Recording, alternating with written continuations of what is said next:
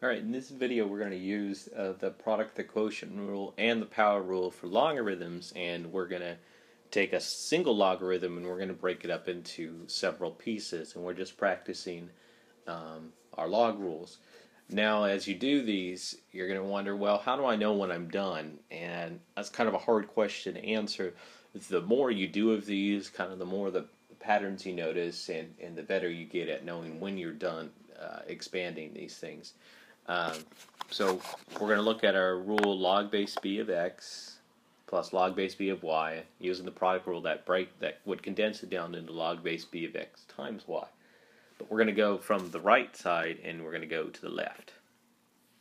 So we're going to take a log and we're going to rewrite it as a sum or a difference. So with adding or subtracting. So look at example A here, ln of 5x. Since it's called the product rule, which I have at the top there, that means we need a product inside the logarithm. So when I write 5x, the understood operation is 5 times x. So we just write it as ln 5 plus ln x. And that's it. We've written it as a sum of two logs of the same base. What if we want to do log base 2 of 3xy? So we can expand this from just breaking up two things into three things. So the 3, the x, and the y are all attached by multiplication, so we can use the product rule to break it up into three pieces. So log base 2 of 3 plus log base 2 of x plus log base 2 of y. Alright. What if we do something a little bit more sophisticated? This time we have log of x squared minus 25. And I don't have any rules that say I can break up a difference inside a log or a sum inside of the log. So again, we can't forget anything, so we're going to need to factor this. And that's difference of squares. It factors into x minus 5 and x plus 5. And now we have a product. So now we can split it up into the two pieces. Okay. And that's it. Now we've split it up into a sum of logs there. Okay. Now at the top here we'll write the quotient rule. And then again we're going to be going from the right hand side and we're going to work our way backwards. So maybe it's a little bit easier to see quotient because you're going to look for divides, whereas product you don't always see the multiplication sign. Sometimes it's implied. When I write 5 and x next to each other, that's understood as 5 times x. That's what's called implied multiplication.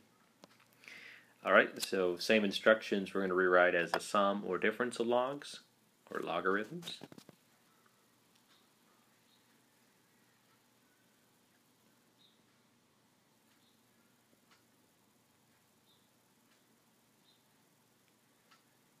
So log of 57 over 2, you see the division, so we're going to use the quotient rule and we're going to go and rewrite that as log of 57 minus log 2.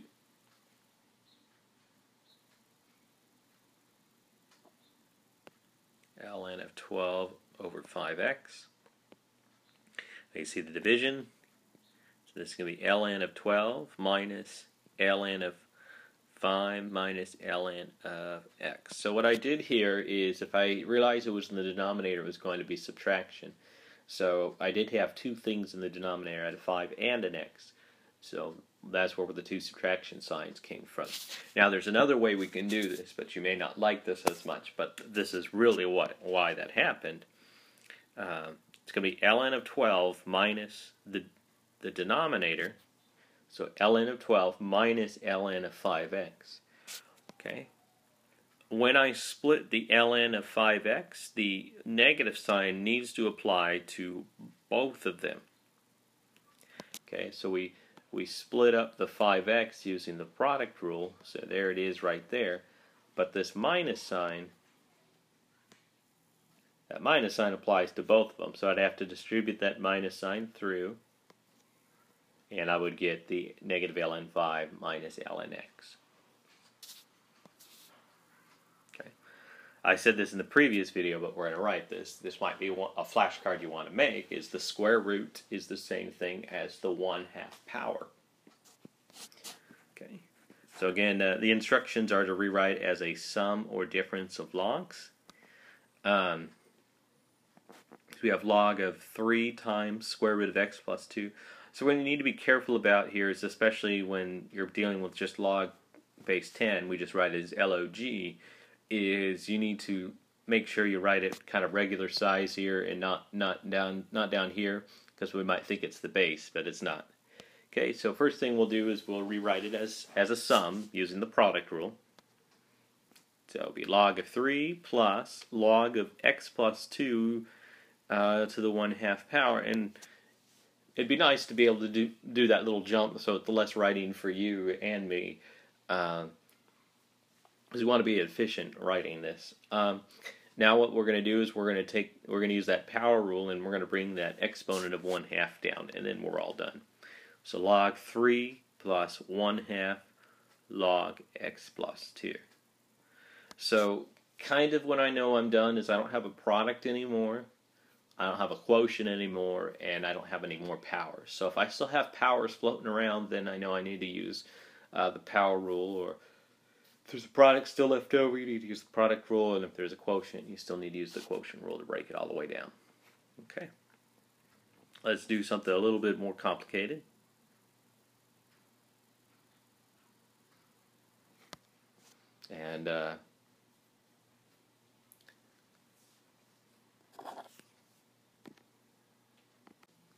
And the first thing I see is I can reduce a little bit. So I'll write this as ln of, so you see the 3 and the 15 we can reduce by 3.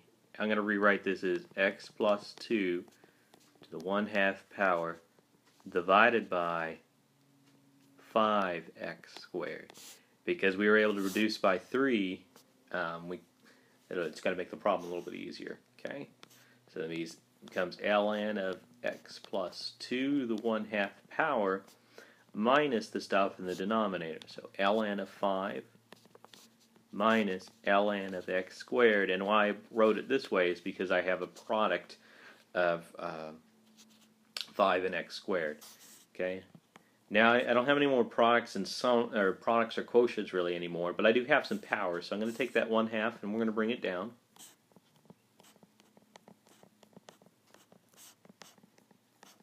And then I also have that power on the x squared. And that's about as far as we could take it. Oops, then I didn't write it correctly. Alright. And that's as far as we can take. There's not much more we can do there. Okay. And then we'll look at some other things you might run into. Let's say we have log of 5 to the 3x plus 7.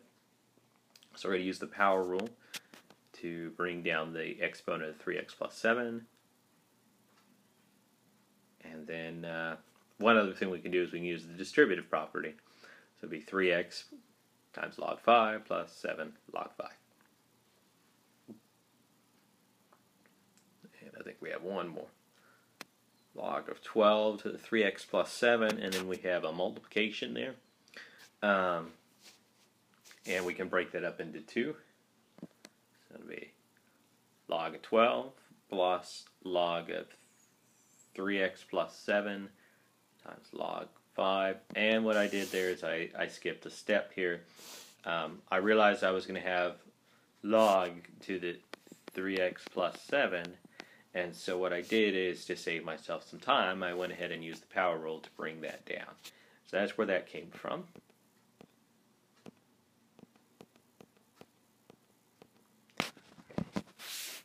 I got log 12, and then we'll go ahead and distribute 3x log 5 plus 7 log 5.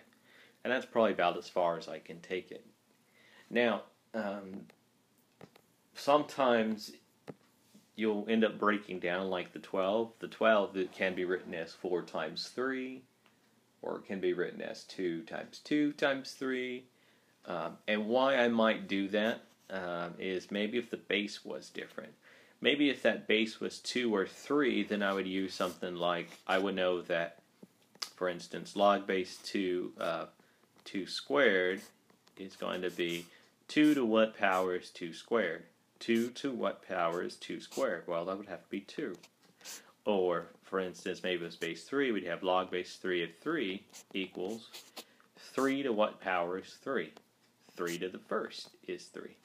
So that would be what we might want to do to take it a little bit further if the base of the logarithm was related to some of the numbers in, for instance, 12. However, the base 10 for log is not really related to the bases inside 12. The bases inside 12 would be 2 and 3. So I'm talking about like the prime numbers.